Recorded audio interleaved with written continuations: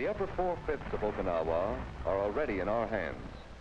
The principal remaining Japanese strength of more than 50,000 troops has managed to stalemate both the 24th Army Corps and the Marine 3rd Amphibious Corps, which has arrived from the north to support them. From the capital city of Naha, the enemy defense line runs unbroken for 4 miles like a stone wall to the east coast. Along this line, Marine troops face the concentrated fire of Japanese artillery, which has been the most effective yet encountered in any Pacific operation.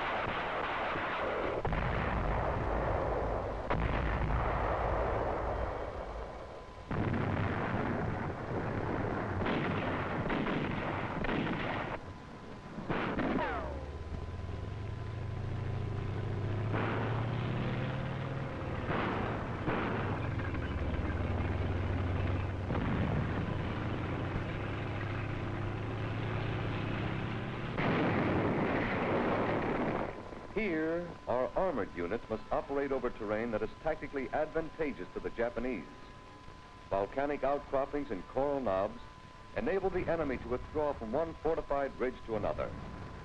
His cliffside emplacements and observation points command most of the negotiable terrain, comprising a stubborn rat-hole defense system which must be probed and overcome point by point.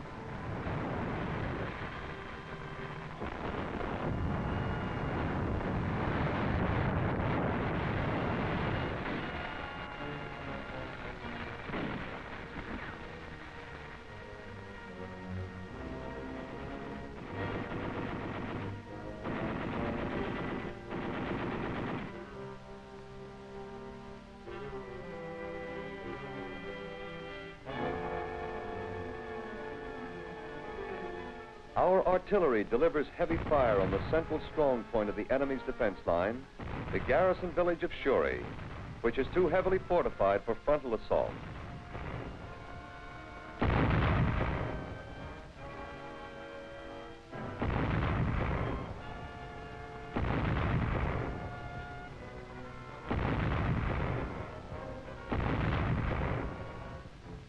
Seasonal rains persisting for weeks force curtailment of our artillery action due to the difficulty in maintaining ammunition supply.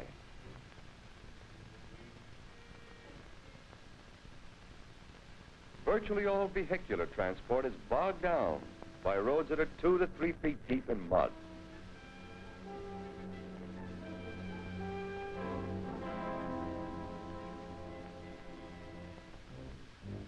As the rain continues, many organizations manage to maintain at least a minimum of supply by manhandling small units of food, ammunition, and parts up to the forward area.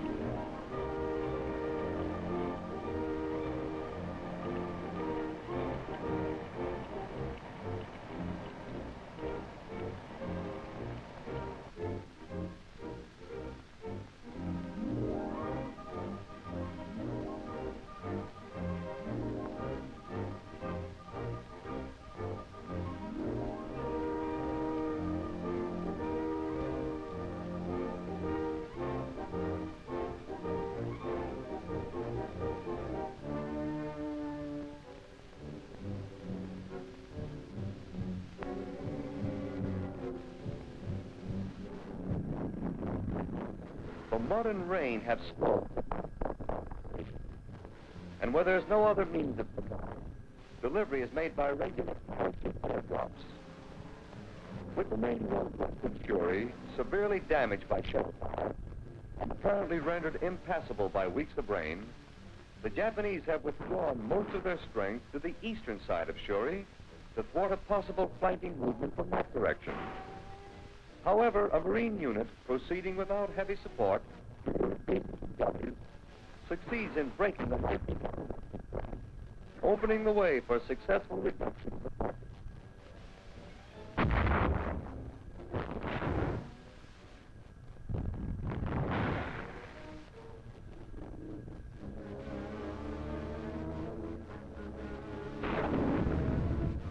The strongest above-ground fortification on Okinawa was Shuri Castle.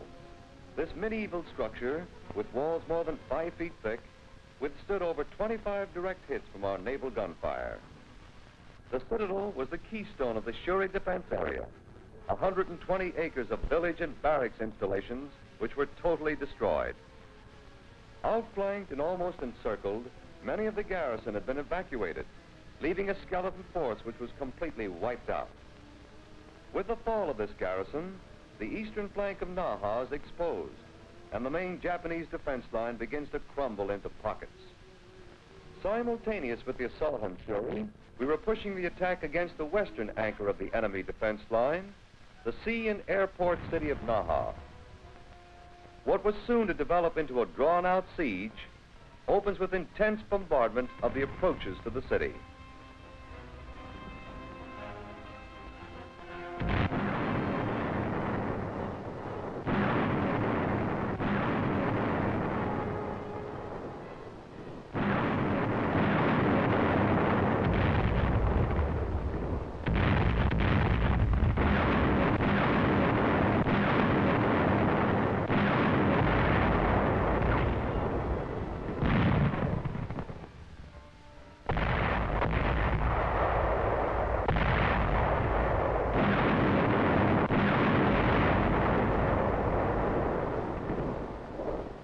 Advanced Marine units penetrating deep into the outlying suburbs of Naha engage in enemy patrol.